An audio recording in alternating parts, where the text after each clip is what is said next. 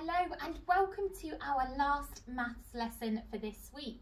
This is the last day that we are going to be learning how to recognise numbers to 20 and put them in the right order.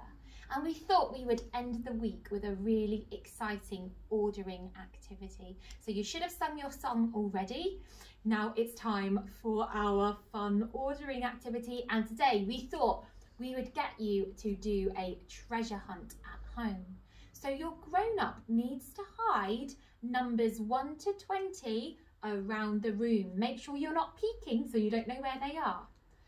When all of the numbers are hidden, you are going to go and find them. But you're going to find them one at a time. So Miss Hollenby has hidden some numbers for me. And I think I might know where one is. So I might just go and have a look over in the bookshelf here. Oh, I found one.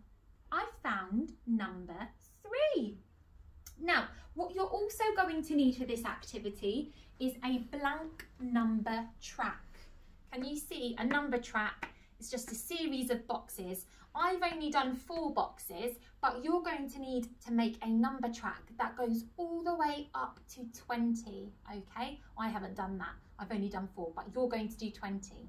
Now, when you find your first number, you're going to have a little look at it. I found number 3.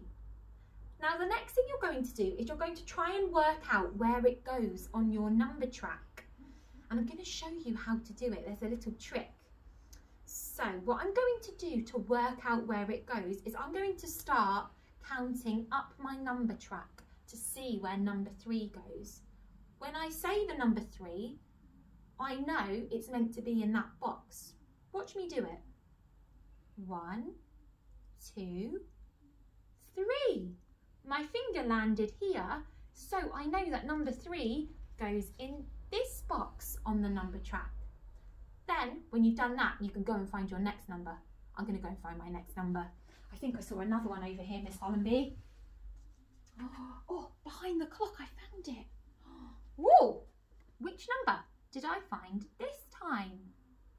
That's right, I found number 1. So bring it back over to your number track, and now you need to work out where it goes on your number line. So remember, you're going to count and point to the boxes to see where it goes. Let's see where number 1 goes. 1. Oh, it goes in the first box. This is where it belongs. And when you've done that, you go and find your next number, and you keep going until your number track is full with all of the numbers from 1 to 20. This is a little bit trickier than the other activities we've done this week because we're having to work out which empty space it goes in. Good luck. We know that you're up to the challenge and we can't wait to see your photos. Bye.